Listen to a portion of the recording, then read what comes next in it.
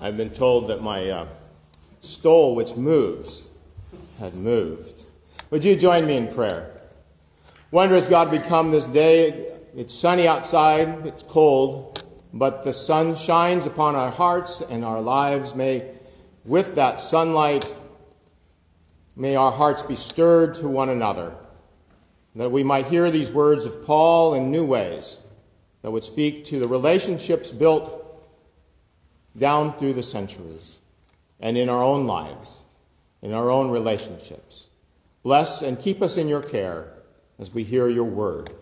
In the name of Jesus we pray. Amen. We entered Advent last Sunday with the choir leading us through the Christmas story in narrative and song. They did us a favor by connecting the biblical story with the contemporary story. They reminded us that the Holy Family ended up as refugees, guided by angels to safety. And with that broader story in mind, both ancient and modern, we hear the Advent invitation to prepare ourselves for the Advent that took place some 2,000 years ago and the Advent that is yet to come. The path that we'll be taking will lead us to that moment on Christmas Eve when we hear the message that Jesus is the reflection of God's glory and the one who sustains all things by his word. Hearing that message, we can join the angels in singing Gloria in excelsis Deo, glory to God in the highest. Christmas Eve will come soon enough. But there is still more to do before we get there. Last Sunday, we lit the candle of hope. Today, we lit the candle of peace. We lit it in the hope that peace will come someday to all of creation. And while the candle speaks of peace, that word peace, if you notice, didn't appear anywhere in this reading from Scripture. At least not explicitly. While that is true, that doesn't mean that peace isn't present in the message that Paul writes to the Philippian church. We just have to dig a little deeper into the words to find it. Perhaps we find it in Paul's prayer that love will overflow with insight and knowledge, so that the reader, both ancient and modern, might determine what is best, so that in the day of Christ you may be pure and blameless. These words from Paul's letter offer us a pathway that leads to a harvest of righteousness that comes through Jesus Christ for the glory and praise of God. Standing, though, at the heart of this pathway is a recognition of the importance of friendship. Yes, Paul's letter to the Philippians is a reflection of a deep and abiding friendship between himself and the Philippian church. We can see this in the opening words of the letter, the depth of this friendship and how it sustained Paul as he sat in prison. Yes, Paul found peace while sitting in a jail cell because of the friendship that existed between himself and this congregation.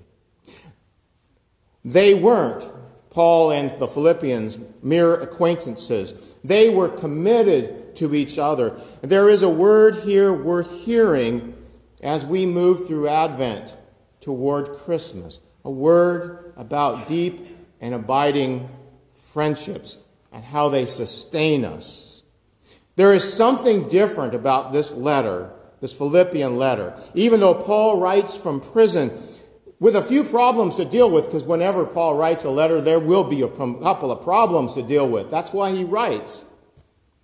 But there's something deeper, something different about it. A different spirit is here than maybe you would read in the Corinthian letters or Galatians. As I pondered the passage with some help from my commentaries, I realized that the message that was emerging from this passage had to do with the importance of deep and abiding friendships. The very first words we hear from Paul in this reading are, "I thank my God every time I remember you." I thank my God every time I remember you.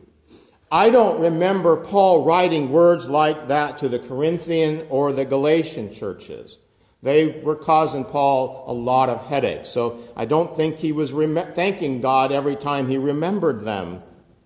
But he did write these words to this church, the Philippian church. And the letter is marked by joy and hope and love. And Paul speaks here of love overflowing.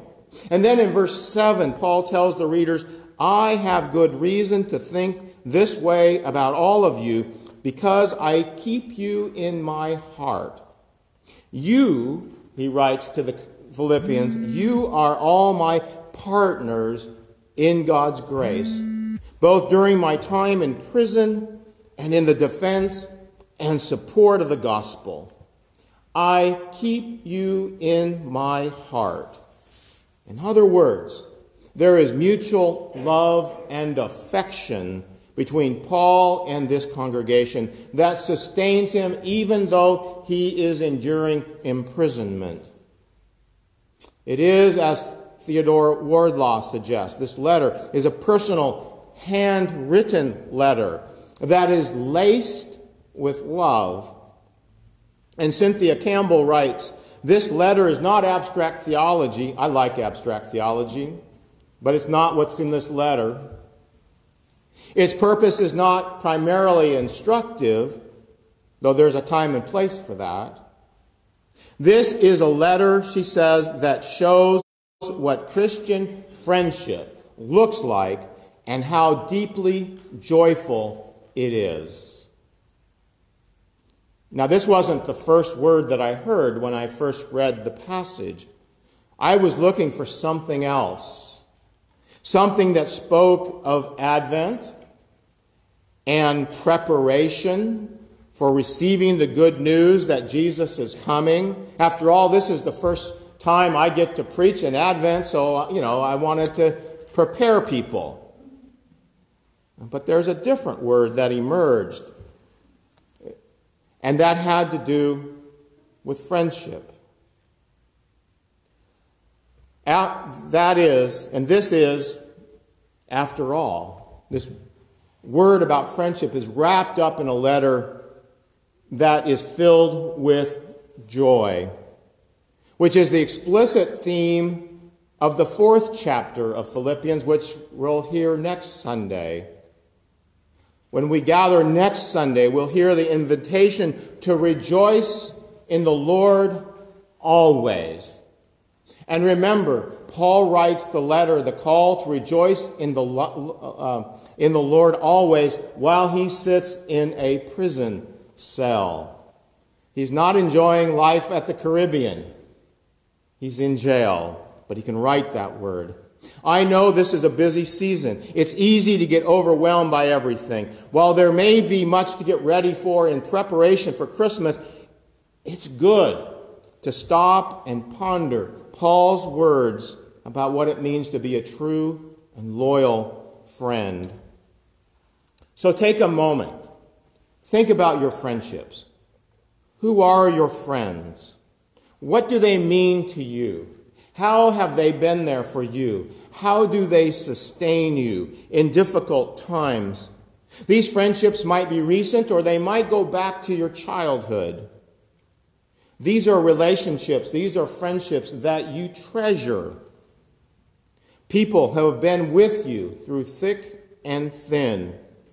They stand with you even when you're not in complete agreement with each other about things. Things like, religion and politics, for instance. Just maybe these are the people to whom you will entrust your lives, or the lives of family members. As I thought about my own friendships, a whole bunch of people came to mind. Some of these friends I've known most of my life. Others are more recent. The ones that go back way in the back of my life are people like my family's neighbors in Mount Shasta, the Grays.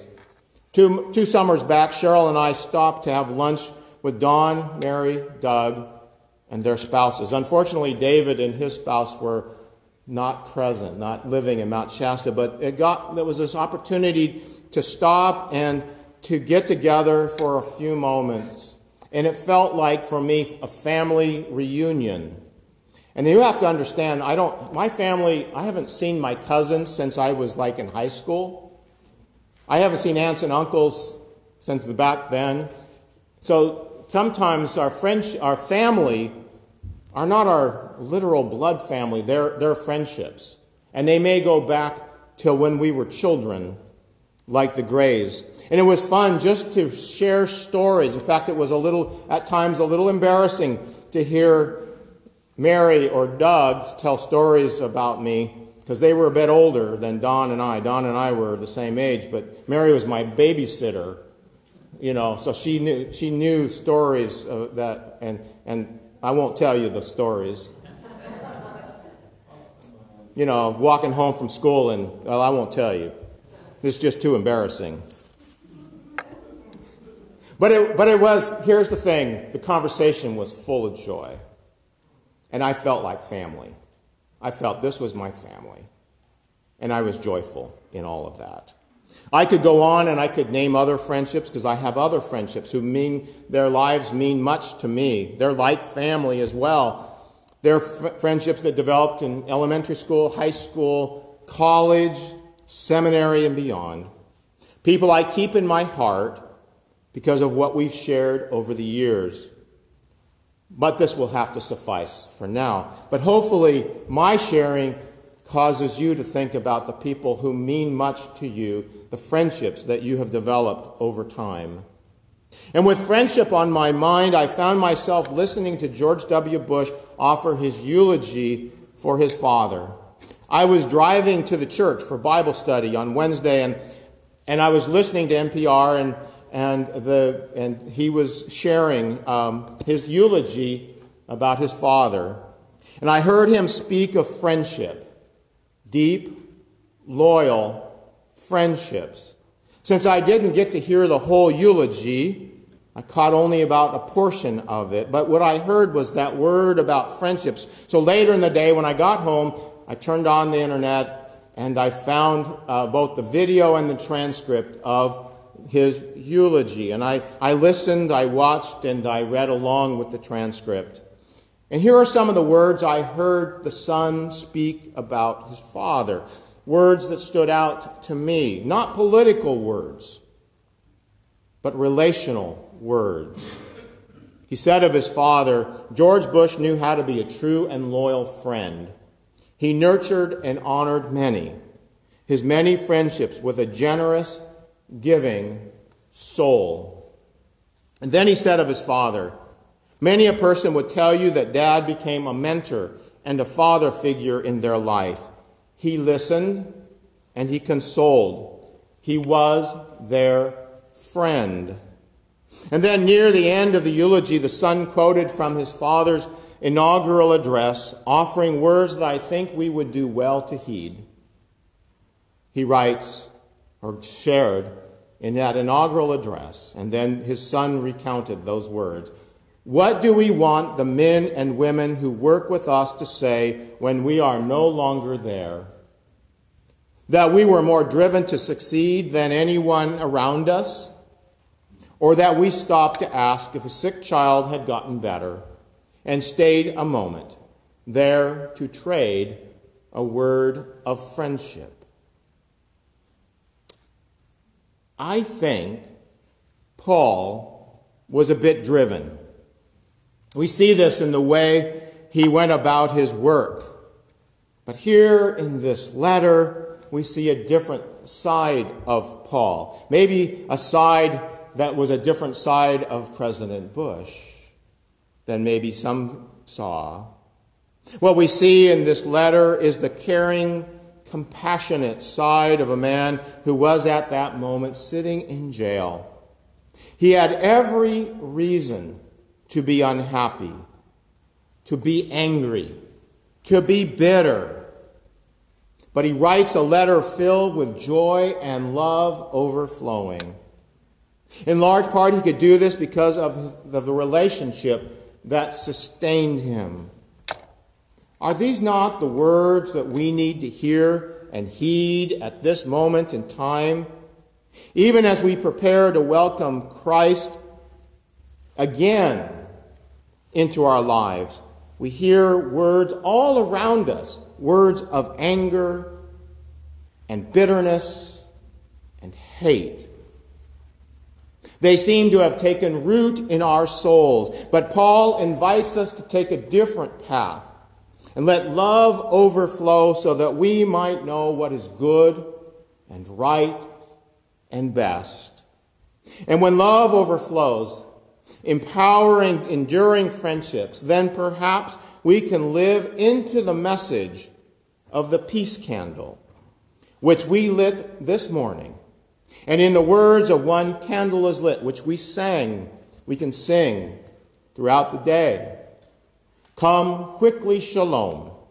Teach us how to prepare for a gift that compels us with justice to care. Our spirits are restless till sin and war cease. The candle is lit for the reign of God's peace.